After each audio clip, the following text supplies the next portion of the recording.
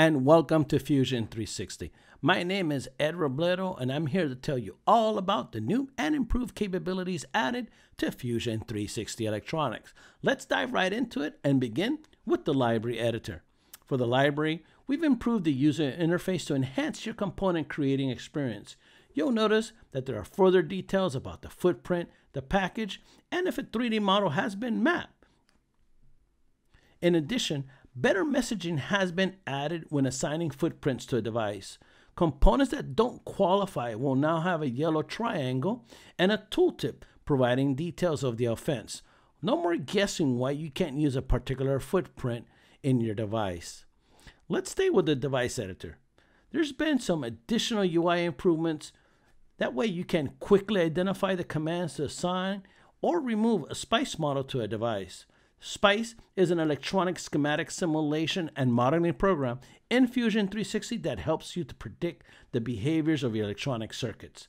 Assigning a model to your components is an action that could be performed in the library editor or directly in the schematic editor as well. Let's remain in the library, but this time I'm going to move over to the package generator. As you know, the package generator includes an IPC compliant component generator and some non-IPC compliant templates, which will easily build your footprint and 3D model in the exact same step. In this update, we've added the option to modify that footprint pad size without disturbing the 3D model and IPC values. A reason for changing the pad size could be adjusting the size. That way you could better hand solder the components without compromising the IPC entered original values. This option will extend the use of the package calculator. In the PCB editor, our team of developers have added a new feature which will improve the placement of non-plated holes on your PCB. After pushing your PCB to the 3D PCB, you're going to notice that the holes now appear on the timeline. By editing the hole feature, you can parametrically fine-tune the hole placement by using the new reference options. In addition to this, holes can be placed directly on the PCB editor. Remember, changes done in the 3D PCB editor will synchronize with the PCB layout editor. As you might remember, the polygon pouring feature was fully revamped in an earlier update of Fusion 360. Making them easier to use and more efficient for post-processing. Resizing a polygon can be as easy as selecting a segment and dragging it. We did receive reports from our valued users stating that moving complete polygons was not working as expected. This feature has been fixed and provides you the capability of fine-tuning complete polygon placement when changes have been performed to the board. I'll finish our news with a feature that has been frequently requested. As you know, adding detailed documentation to your schematic and circuit board is quite important.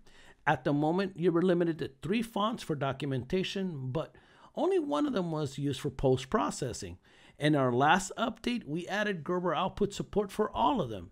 In this update, Fusion 360 Electronic Editor now supports all of your installed TrueType fonts. No more importing bitmap files to have different fonts on your design. I'm really looking forward to some creative schematic and circuit boards. But wait, there's more. Not only does the schematic and the PCB editor support TrueType fonts, post-processing Gerber output supports it as well. This includes, but not limited to, symbol fonts as well. This new feature, you'll be able to improve manufacturing details that need to be on the board. Notice that the exported Gerber files match the manufacturing preview in Fusion 360 Electronics. Join our very active Fusion 360 Electronics forum. Here, you can learn more about this update and other related topics. On the video description, I'll include a link to the Fusion 360 What's New blog and to the forum. Please remember to subscribe and press the bell icon to be notified when new videos become available. Thank you for joining us, and all this and more with Fusion 360.